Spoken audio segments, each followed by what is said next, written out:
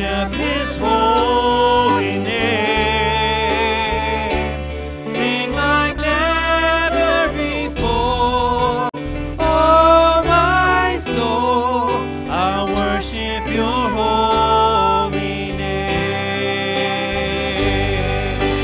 Sun comes up, it's a new day dawning. It's time to sing a song again. Whatever may pass and whatever lies before me, let me be singing when the evening comes. Bless the Lord, oh my soul, worship His holy name. Sing like never before. Oh, my soul, I'll worship Your holy name. You're rich in love and true, slow to anger. Your name is great and Your heart is kind. For all Your goodness I will keep on singing. 10,000 reasons for my heart to find. Bless the Lord, oh my soul,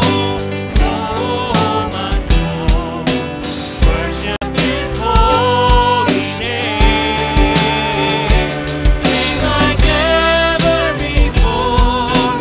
Oh, my soul, I'll worship Your holy name. And on that day when my strength is failing, the end draws near and my time has come, still my soul will sing Your praise unending. 10,000 years and then forevermore. Bless the Lord, oh my soul, worship His holy name. Sing like never before. Oh, my soul, I'll worship Your holy name. Bless the Lord, oh my soul, worship His holy name. Sing like never before. Oh, my soul, I'll worship Your holy name. Lord, I'll worship Your holy name. Lord, I'll worship Your holy name. Join me in prayer. Father, we thank You, Lord, so much that we can gather together this morning and bless Your holy name, that we can worship You, that we can honor You, that we can lift our voices, our mind's attention, our heart's affection to You. Father, that we can join together wherever we are, all across this city, and Father, just honor You with our minds and with our hearts and with our lips and Father, with our actions. And so, Father, we thank You, Lord, for the opportunity to have worship together.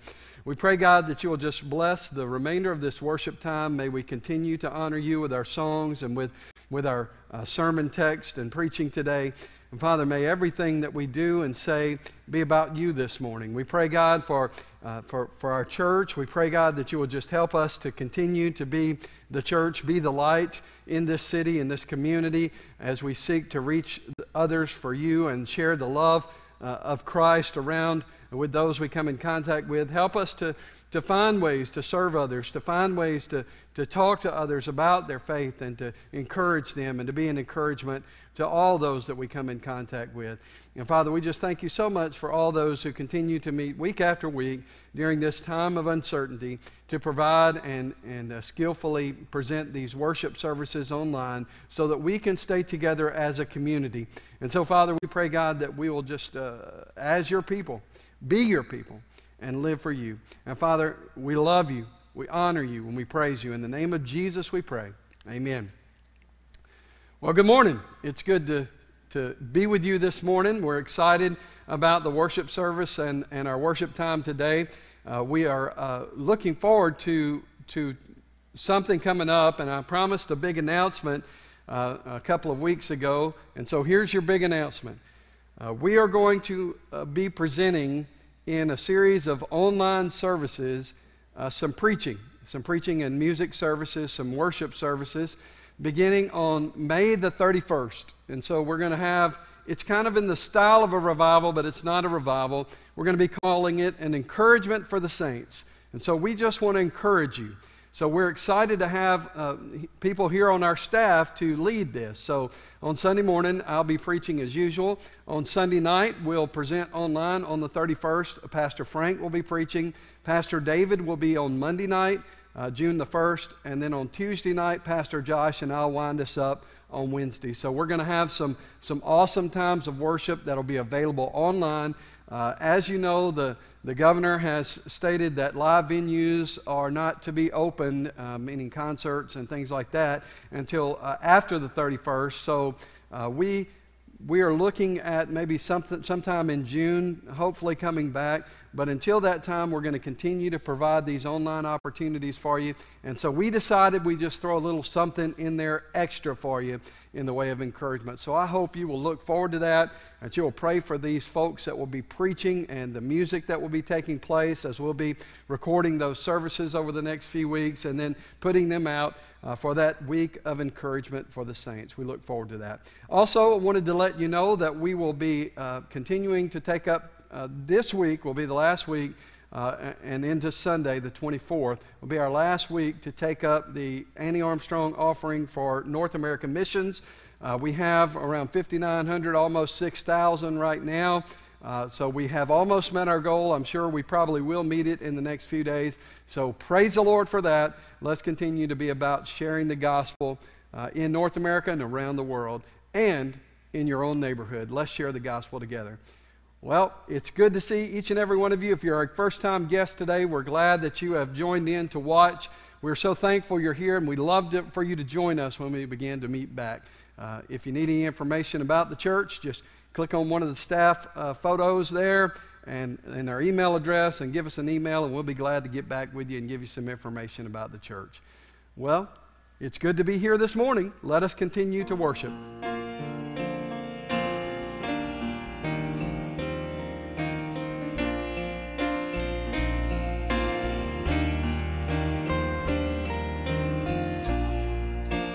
One day when heaven was filled with his praises, one day when sin was as black as could be, Jesus came forth to be born of a virgin, dwelt among men, my example is he. The Word became flesh and the light shined among us, his glory revealed.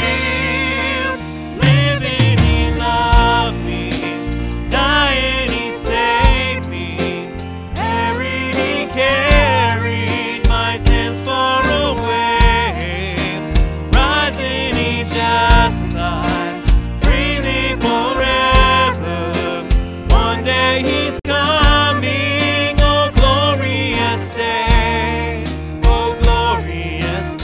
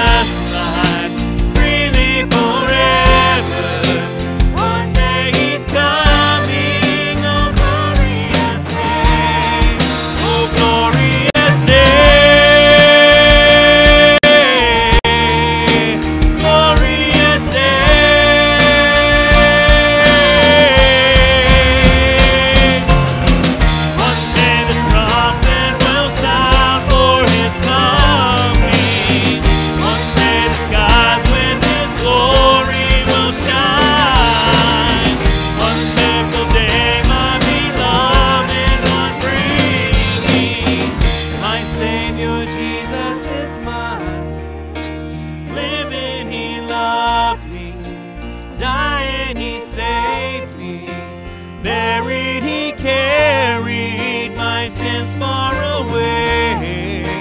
Rising, he justified, freely forever. One day he's coming, oh glorious day, oh glorious day.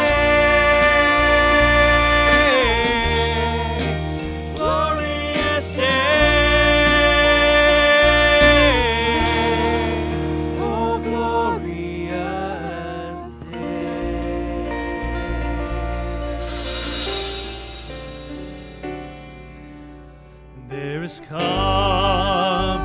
a day when no heartache shall come, no more clouds in the sky, no more tears to dim the eye. All His peace forevermore on that happy golden shore.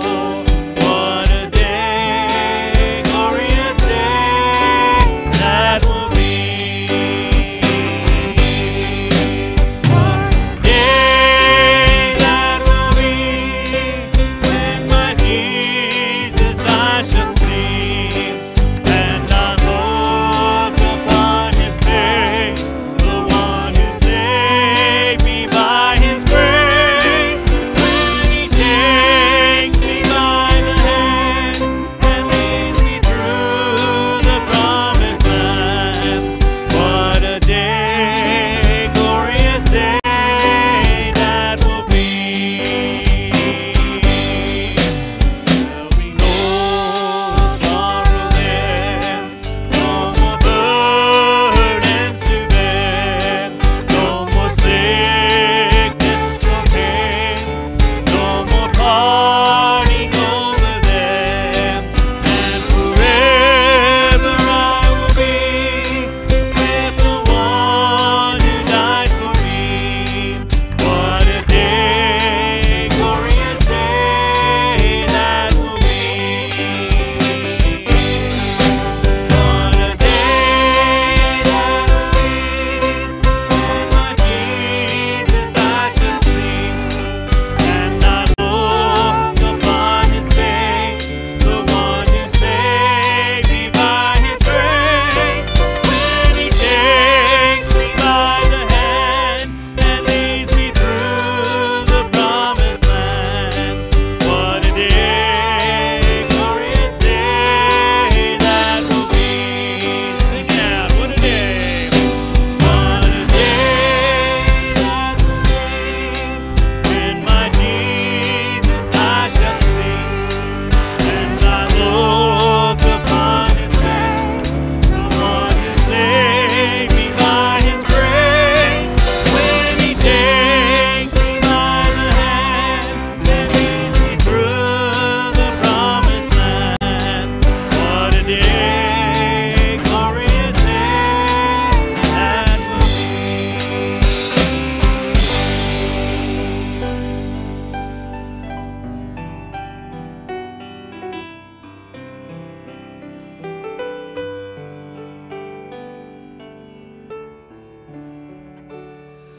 There's a peace I've come to know, though my heart and flesh may fail. There's an anchor for my soul, and I can say in His well, Jesus is overcome, and the grave is overwhelmed.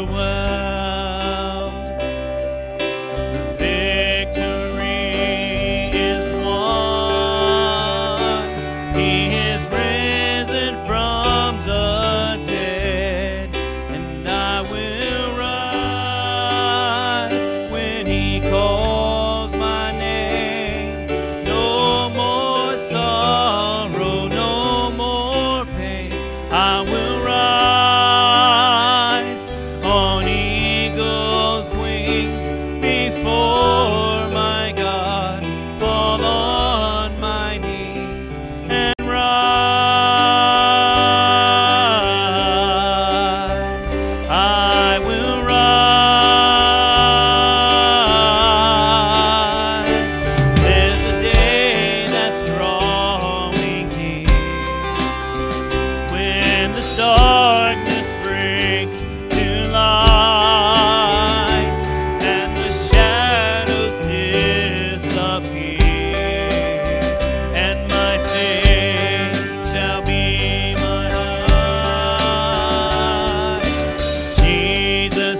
overcome,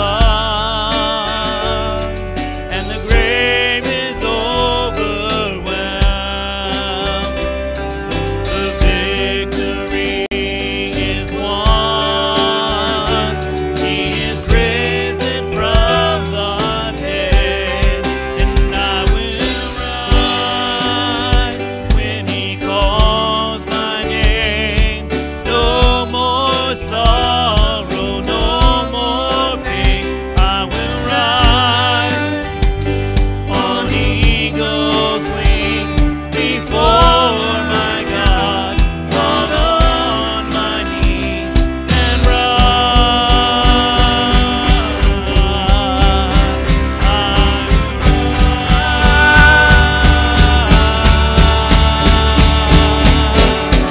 and I hear the voice of many angels sing, worthy is the Lamb.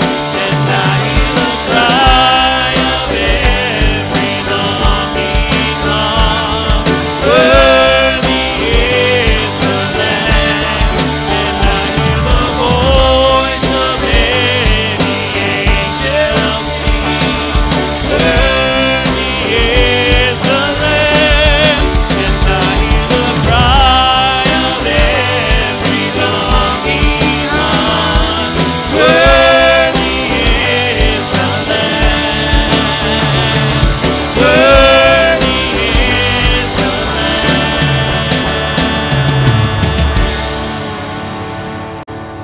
I will rise when He calls my name. No more sorrow, no more pain.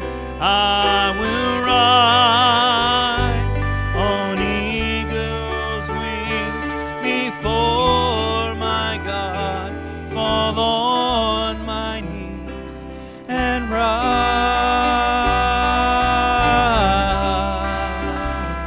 I will rise.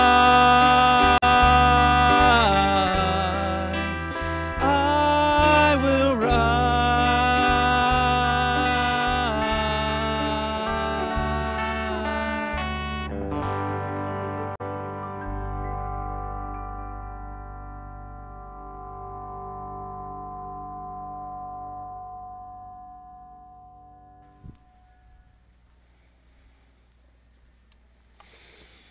Well, amen and amen. Let's pray together. Father, we thank you, Lord, so much again to lift our voices up to you, our hearts,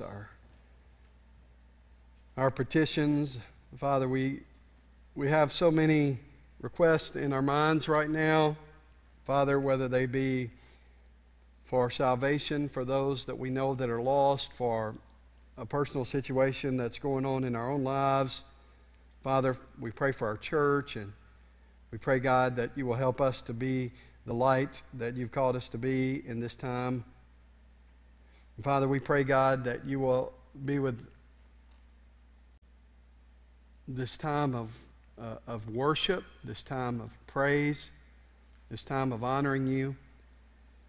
But Father, more than that, what we want to do today is we just want to thank you, Lord, that you are the creator of all things.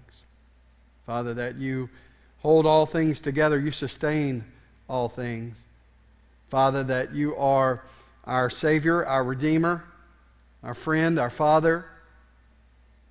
We are joint heirs with Jesus Christ. We have the Spirit living in us.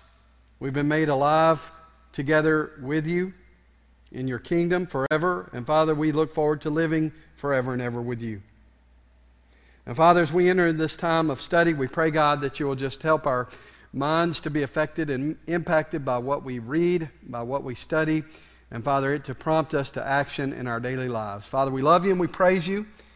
In Jesus' name, amen.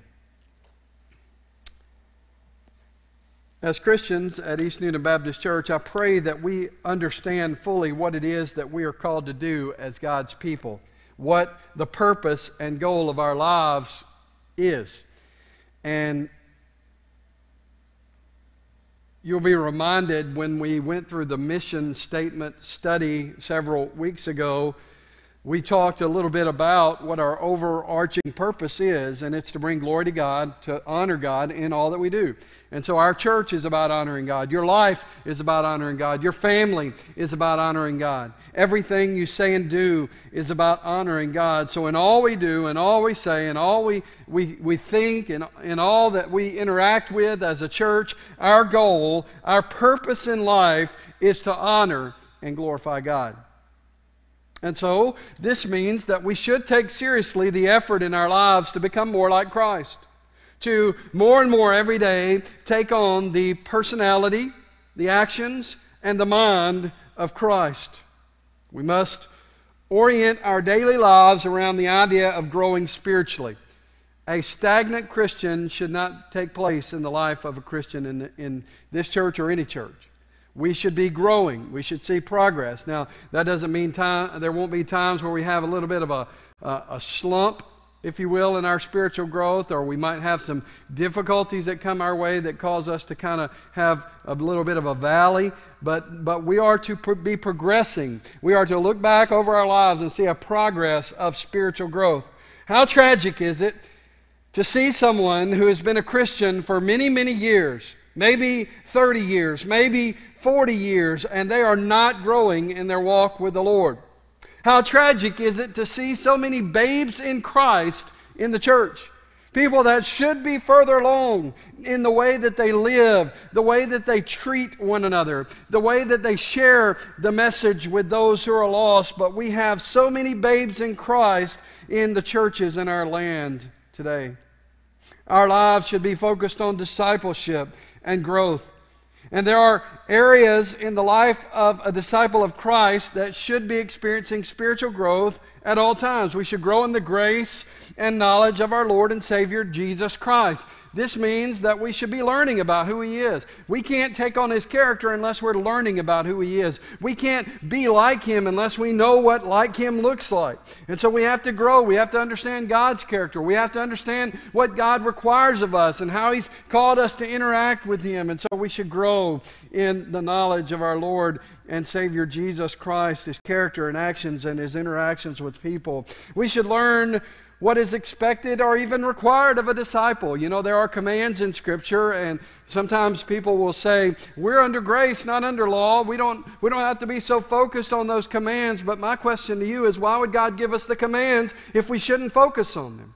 Yes, we don't save ourselves through our works, but shouldn't you, who has been bought with a price, who has been brought into the kingdom of God, who was in the muck and mire of our lostness and now is found and brought into the kingdom of God, shouldn't we desire to do what God wants us to do? Shouldn't we desire to obey the commands of God? And so we need to find out what's required and expected of a disciple. We should also grow in our devotion to the Lord and learn each day to worship Him in a deeper and richer and fuller way.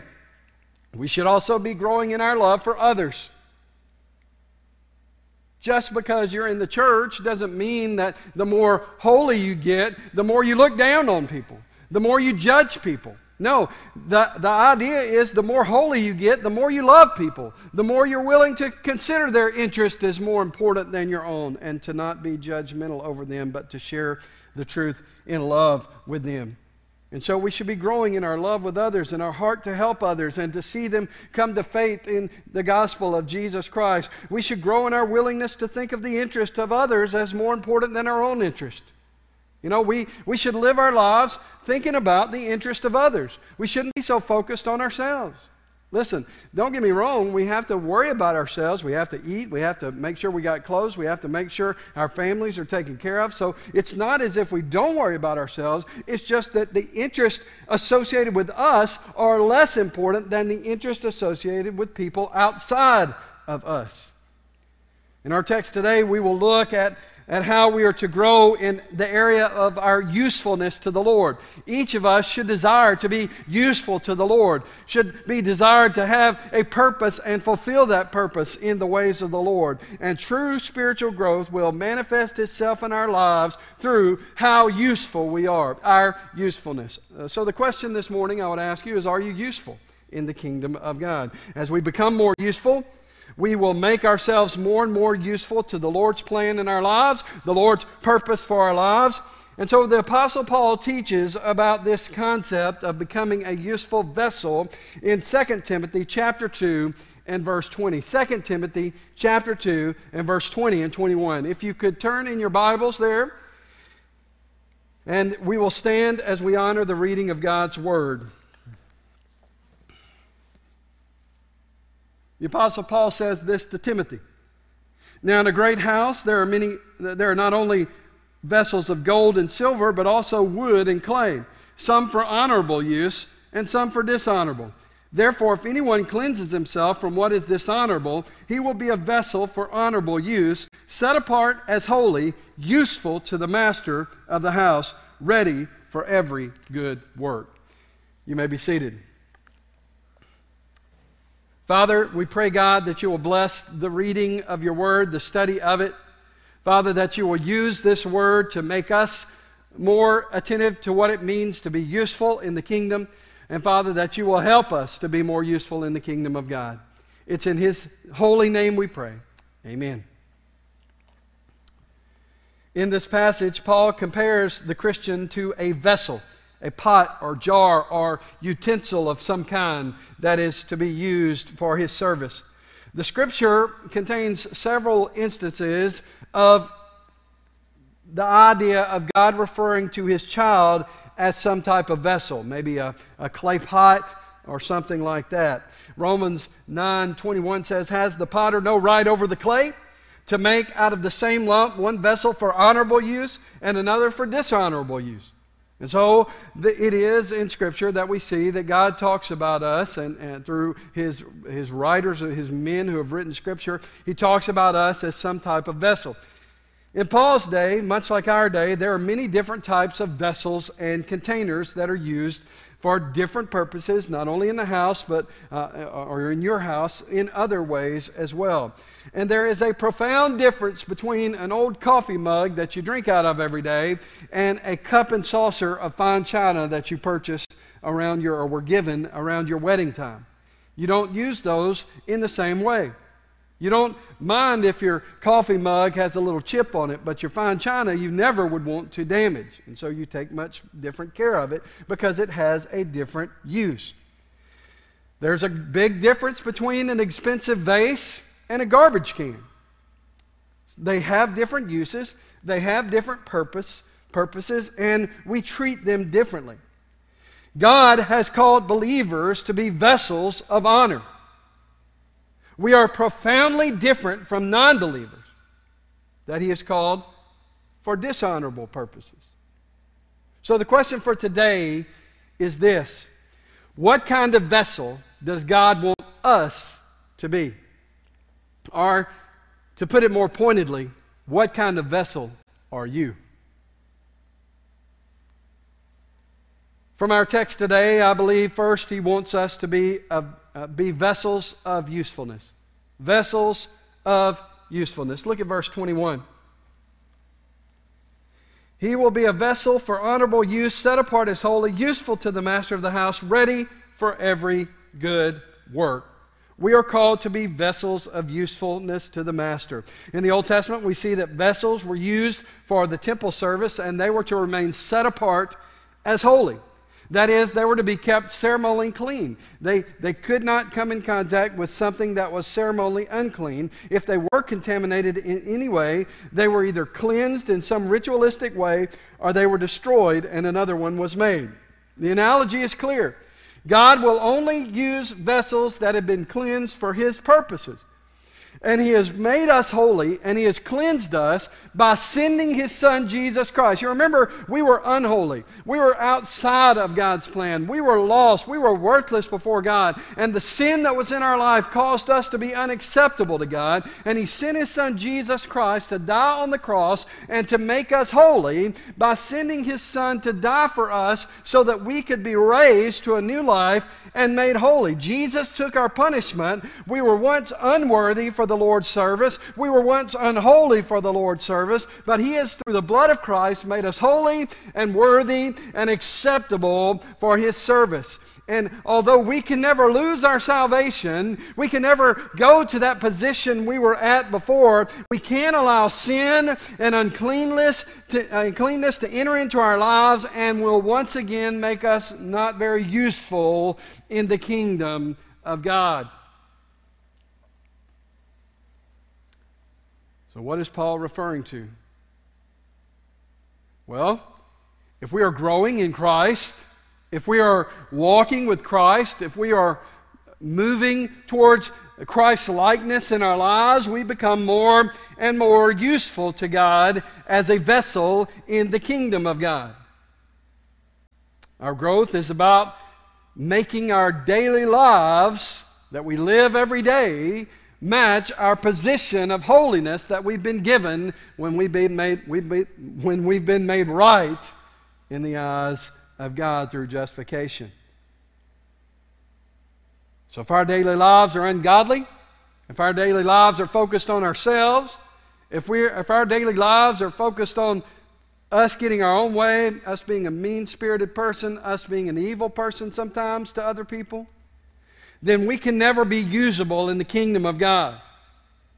What a tragedy to see a child of God sitting on the sidelines of service because they have allowed themselves to become unusable in the kingdom. So then the question is, how do we become useful again? How do we become useful again?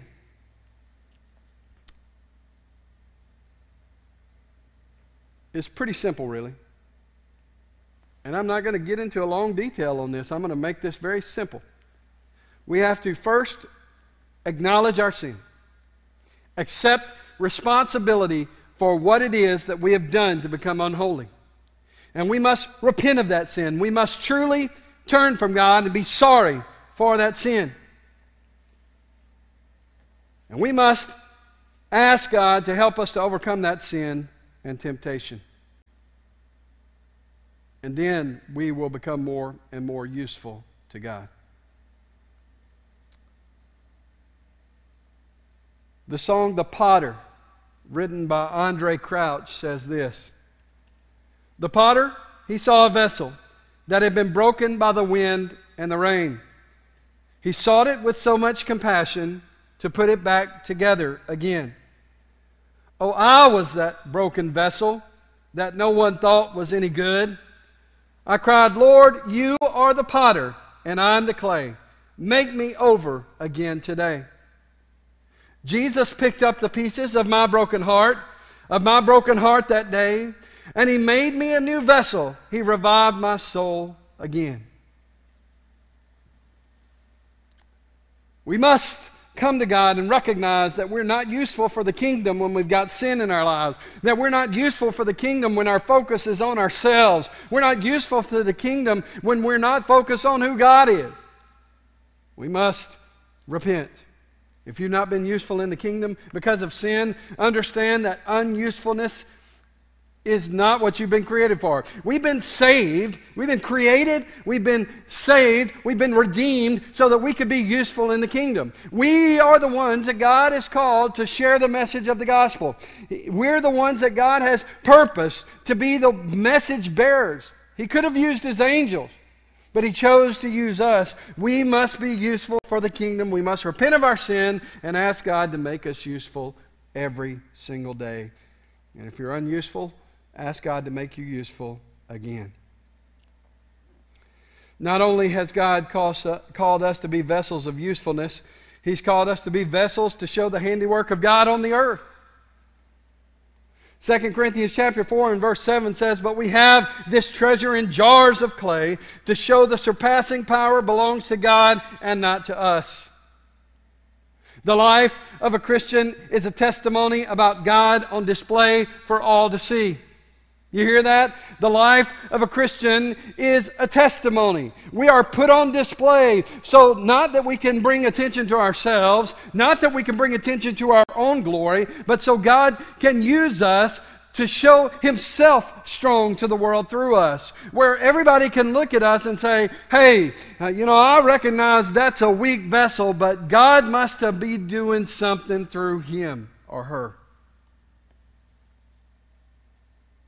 But sadly, many Christians do not put on the glory of God in their lives or put the glory of God on display in their lives. William R. Inge said this: the worst enemies of Christianity are bad Christians. Those that dishonor God's name with their lives. It's important to note that we are useful to the Master, not only because we are part of His family, but because we belong to the Master and He's working through us. Our usefulness is based on His presence in our lives. We are His special possession. He purchased us with the high price of the blood of His Son, Jesus Christ. As such, our lives should be focused on bringing honor to the Lord and showing the world that God is glorious. The Bible is a record of people who have put their lives on display to show the glory of God in this world. Think of the story of Shadrach, Meshach, and Abednego. You remember the story. You probably heard it in Sunday school when you were a child or in VBS or something like that. This is the story of those young men, young Hebrew men who were asked to bow down and worship an idol. They would not. And so Nebuchadnezzar threw them into the fiery furnace. They could be seen in the furnace walking around, and there was another character in there with them, another person in there with them walking around shining. They came out. Not even the clothes that they were wearing were singed after being thrown into the furnace. Why? Was it because Shadrach, Meshach, and Abednego were great people? Was it because they were just stellar people of God? No, it was because they made themselves useful to God, and He put His glory on display in their lives so that everyone could look at them and see it wasn't Shadrach, Meshach, and Abednego, it was their God who protected them. And there are story after story after story in the Old Testament and the New Testament about how God put Himself on display in regular, ordinary people like you and me. 1 Corinthians chapter 4 and verse 9, for I think that God has exhibited us as apostles as last of all, like men sent us to death, because we have become a spectacle to the world, to angels, and to men. So we become spectacles as we serve God. We put His glory on display like the apostles were called to do. Our goal is to prove to the world that the grace of God is sufficient to accomplish all of His good pleasure, so that the people in the world see God's work on display in our lives.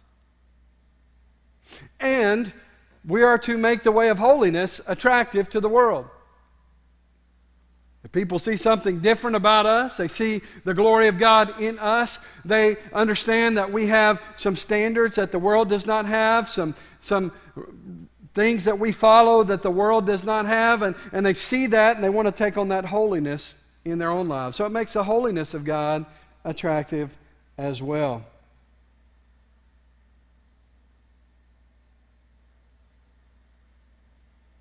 Someone once said, no one ever went into God's presence that did not come out a better man. And so we are to be vessels that show God's handiwork in this world, here on earth. And then thirdly, we are vessels to contain God's Spirit of power. 1 Corinthians 4:16 says, do you not know that you are a temple of God and that the Spirit of God dwells in you? In the Old Testament, we're told that one day God will pour His Spirit out on His people. And Jesus proclaimed that when He left, He would send back a power, His Spirit. That would be the Comforter. That would be the God. That would be the one that was here with the people of God.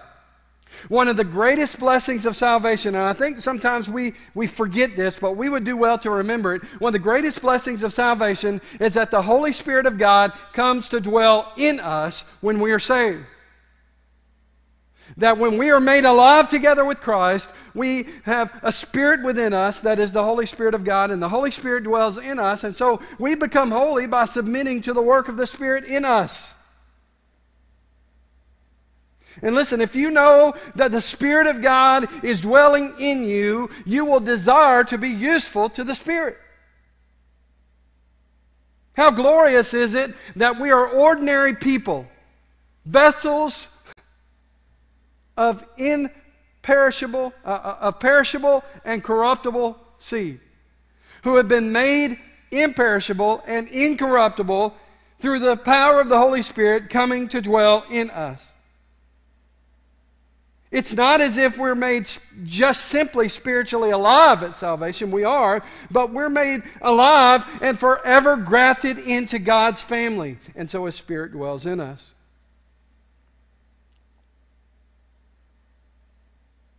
And so if the Spirit of God is dwelling in us, then the Spirit of God is to overflow from us as we interact with other people. As we share the blessings of Christ with the world. John 4:13-14 says this, Jesus answered and said to her, "Everyone who drinks of this water will thirst again, but whoever drinks of the water that I give will never thirst. But the water that I give him will become in him a well of water springing up to eternal life." That's the Holy Spirit living in us. And so not only are we to be containers that are useful to God, not only are we to be containers that show the glory of God and His handiwork to the world, but we are to be vessels that contain the actual Spirit of God.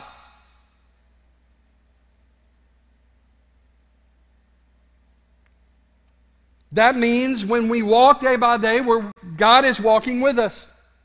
It means that He is with us and knows our inmost thoughts. He knows our desires. He knows our hearts. And if we listen to Him, we'll learn His desires. He will guide us. He will help us to walk.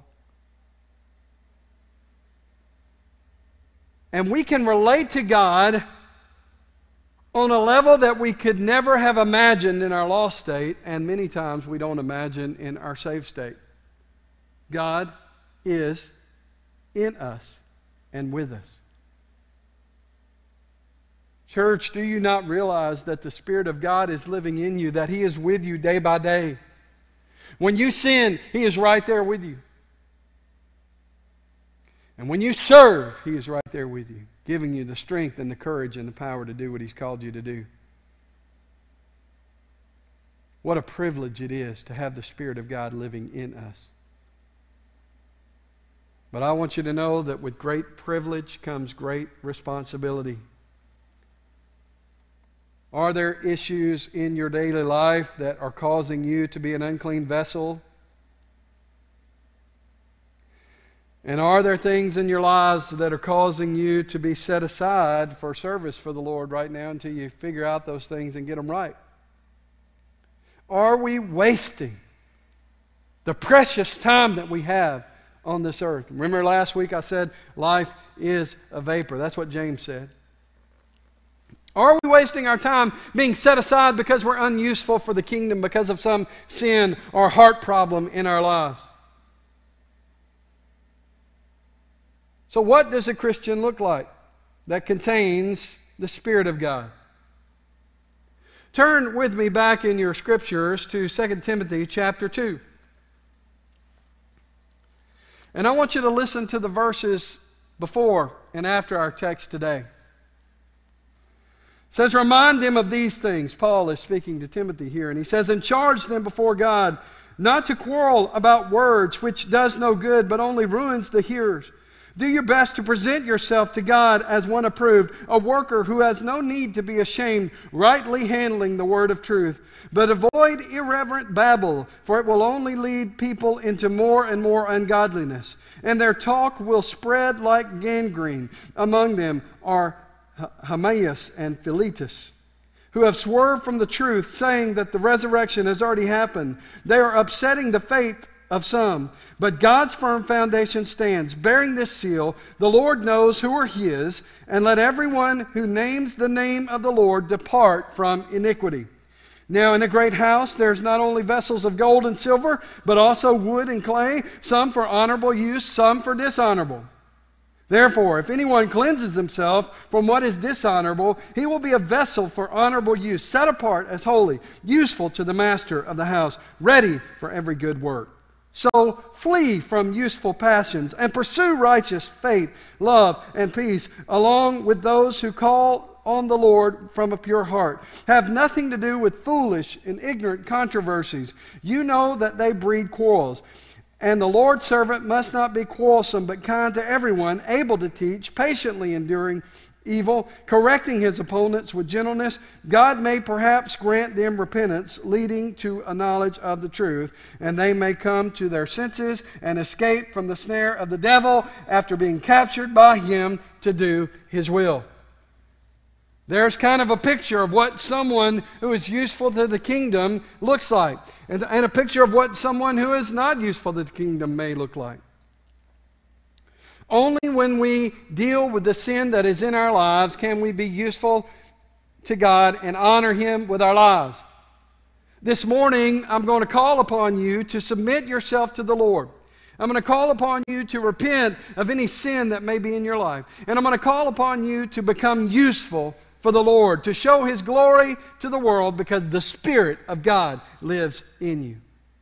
Let's pray together. Father, we thank you, Lord, for this text. And I pray, God, that as we listen in today, as we focus in today, that, Father, you will help us, Lord, to know each and every day the things that are in our lives that cause us to not be who you've called us to be, to live in a way that is opposite of what you've called us to live. Now, Father, this morning, you're calling the saints at East Newnan Baptist Church to repent of sins, to repent of attitudes and thoughts, to repent of unkindness and self-centered ways, to make ourselves useful for the kingdom once again.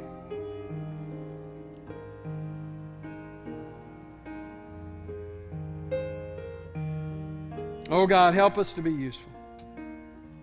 Help us to put you first in our lives. Help us to put your glory on display in all that we do. Father, we love you so much, and we thank you. In the name of Jesus, we pray. With your heads bowed, I'm going to ask the band to play for a moment. Right where you are, just think about the sin that may be in your life,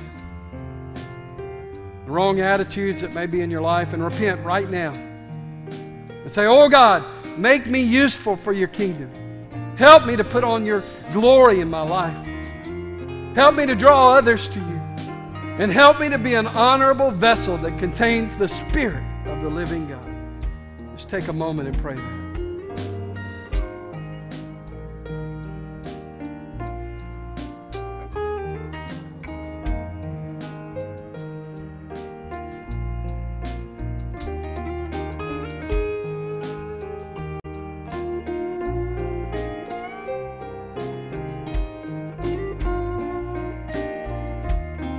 Oh God, thank you, Lord, for this opportunity to repent, this opportunity to draw attention to the things in our lives that may be making us unuseful.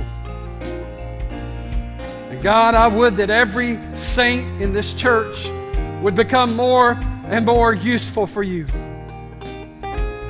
Not for our own glory, but for your glory, for the growth of this church, for the salvation of souls, for the discipling and multiplying of your children. Father, help us to get it, Lord. Help us to understand it. Help us to stop focusing on ourselves and seek you first in all that we do. In the name of Jesus we pray. Amen.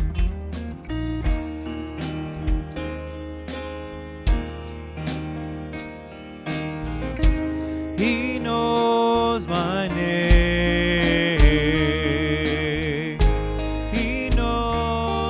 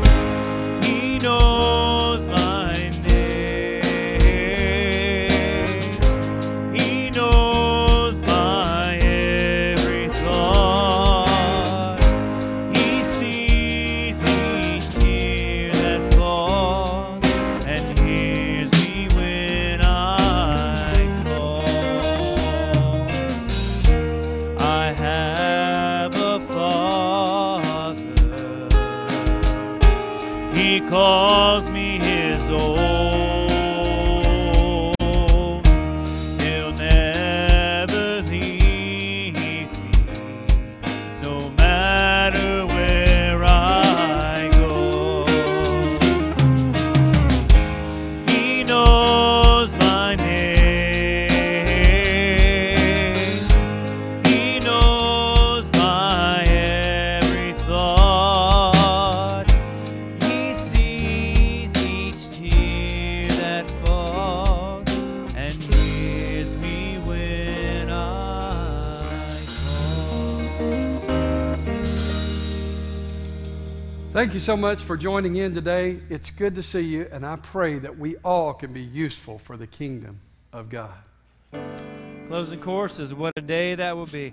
What a day that